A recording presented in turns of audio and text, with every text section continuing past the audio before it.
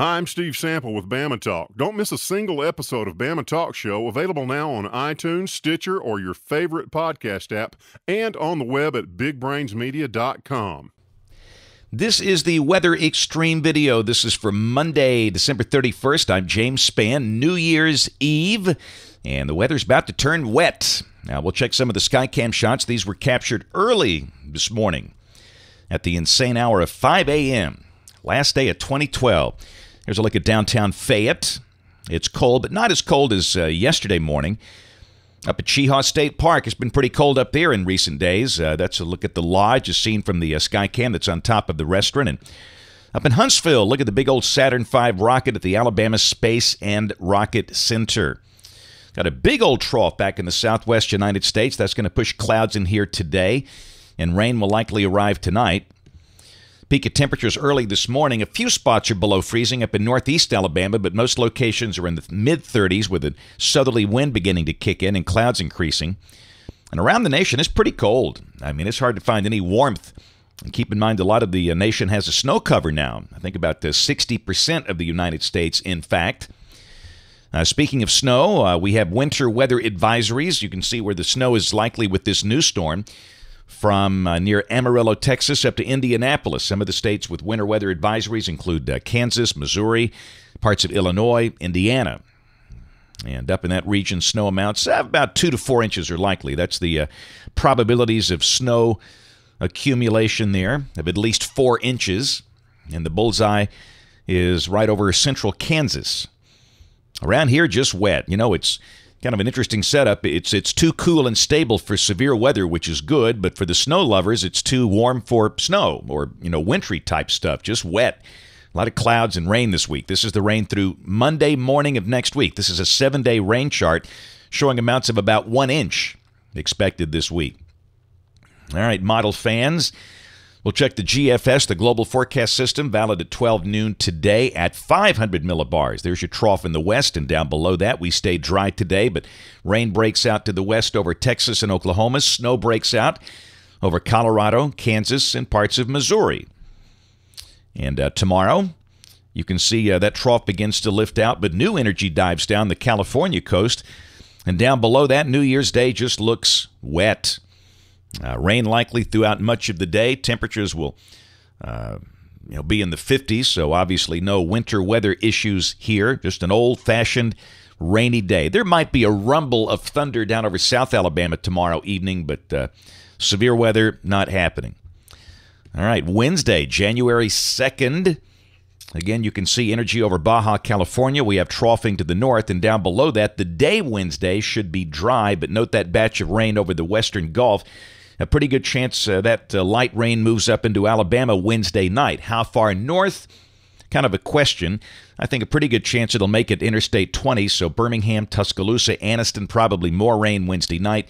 And then Thursday, we've got troughing north and west of the state, and the rain begins to push out by midday Thursday. So Wednesday night and really early Thursday morning, there could be some light rain for the southern two-thirds of the state from roughly I-20 south.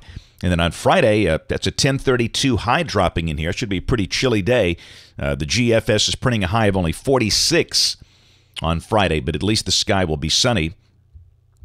There's a peek at the European, just looking at that second batch of rain that's a little wetter than the GFS. This is Thursday morning at 6 o'clock, and that's got rain almost up to the Tennessee Valley. But again, the heaviest rain with that feature should be down south.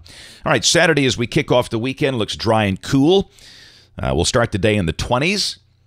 The high should be around 50, and then on Sunday, pretty good trough developing north of the state, and that's got kind of a windy and cold look if this is right. Sunday would be brisk and breezy and cold with a high of maybe upper 40s, but the weekend would be dry and kind of chilly, and then a week from today, Monday of next week, that looks like a very cold morning with a surface high right on top of us, but dry. So for now, after we get past midday Thursday, the weather looks chilly and dry Friday, Saturday, and Sunday.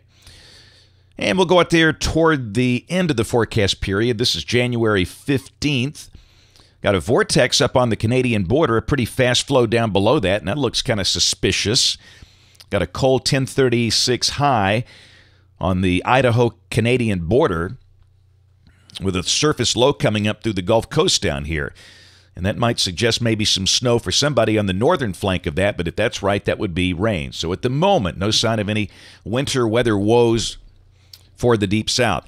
That's it for the Weather Extreme video today. We'll have notes on the blog. We're on the holiday schedule here, so we're doing one video per day.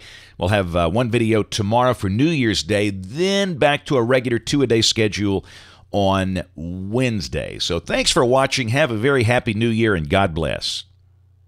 Who's got time to listen to boring radio shows? If you're going to listen to something good, like Eavesdrop. My favorite thing about Christmas is not the presents. No. And it's not the million Christmas parties. And it's not playing Dirty Santa. Mm-hmm. You know what I'm saying? It's about relationships. I know. I know exactly where you're going with that, yeah. It just is. It is. And take the time. What if this is your last Christmas and you never know? Just talking it up. They may use the name Jesus in a terrible way when they hit their thumb with a, with a hammer by accident on Saturday afternoon when they're working on their car. But don't bring Jesus into a song and give him a beer. It ain't right. Hey, I know a few of those folks myself. Bama Talk Show. But before we head for the Dome, we got business to take care of at home. So making plans for the throwdown in downtown Atlanta, we'll have to wait until that post-game rammer jammer rings in the postseason for Bama and the offseason for the Barn. Auburn unleashed. That magical score that Auburn fans remember, 17-16, came out of that game. And Bill Newton was responsible for the chant, punt, Bama, punt. Bill, thank you for joining us. Good afternoon, Adam. I appreciate y'all having me as the first guest on your show. Worldview Matters. And we've been talking about a number of things. Last couple of times we talked about socialism. We moved from Islam to socialism, and we were going to continue today to do the same thing.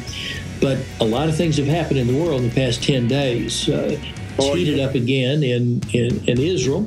So I thought it'd be a good chance for us to talk about some of the things that relate to worldview as it relates to the Israeli situation and Egypt and all that's going on in the Mideast. High school heroes.